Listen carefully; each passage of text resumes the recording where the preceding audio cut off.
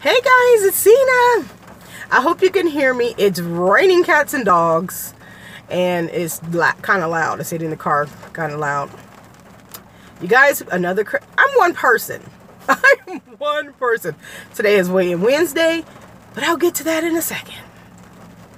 Craziness has hit me again.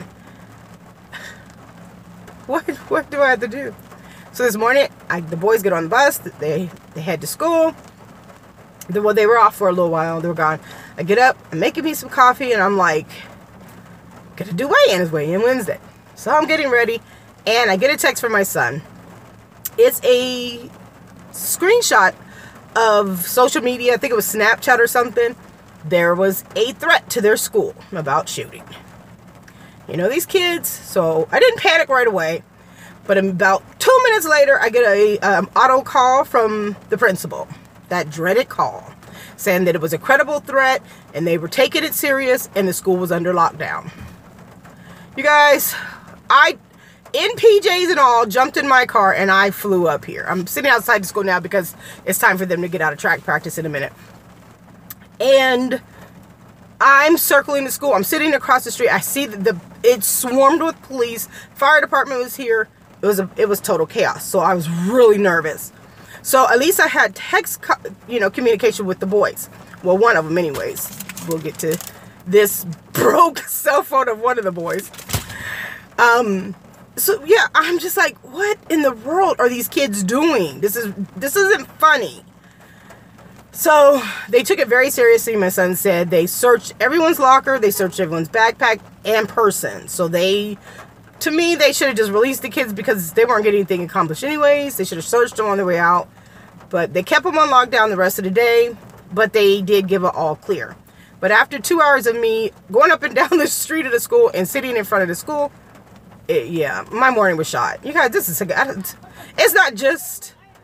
There's a kid screaming outside the car. It's not just our school. It's every school across the country is dealing with this. But as a parent, good grief, I'm tired of doing videos about this. So moving on. So yeah, my son's phone exploded. I don't know, it's probably hard for you to see. And how cracked up this thing is. It's melted and it popped open and the screen is shattered. It is a mess. He plugged it in and it started smoking. And he heard a poof, and it just started crumbling. It just melted. It's a mess. And the smell, that's why I put it in a Ziploc so I don't smell it. It was awful.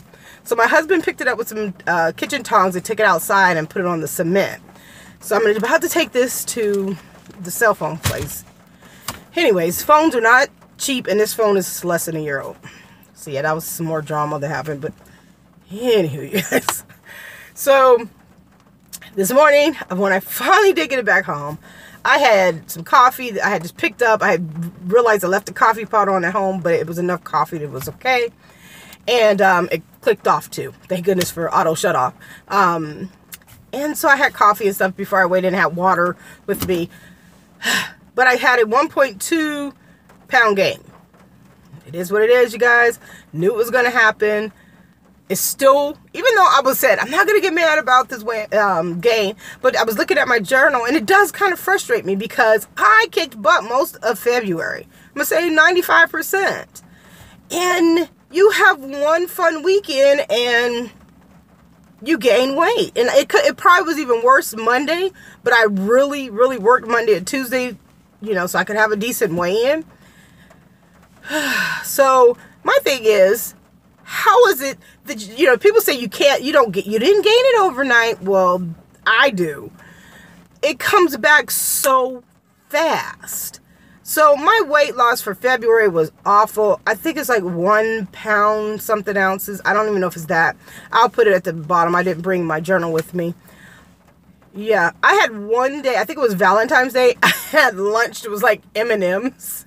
But even when I do, and I will say every week in February, except this last one, I never used 100% of my weeklies. I always had leftovers, and with the exception of this last week.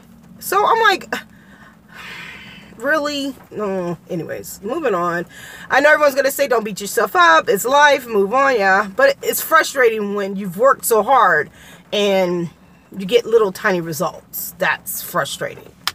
So, anywho, this video is already getting long. Like I said, cell phone destruction. Have to take care of that. And then we had another issue. This rain. Parts of Nashville are starting to flood. So hopefully this rain will let up. That's not really a big issue. Well, it is a big issue if it continues to flood. So we hope that stops. And yeah, you guys, I'm frustrated. I'm trying not to be you guys. What do I do? I know I'm not supposed to beat myself up. I know I'm supposed to chalk it up and move on. But it is really frustrating.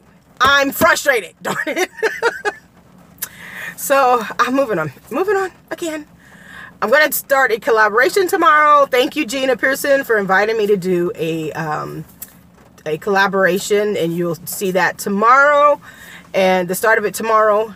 And yeah, March. We're just going to pray March is better, because February wasn't not so good. So I noticed a lot of people had the kind of same issues I had this month. They had, again, it kind of knocked their February off. So come on, guys, we'll push forward for March. I'm trying to stay positive. Love you guys. Hugs.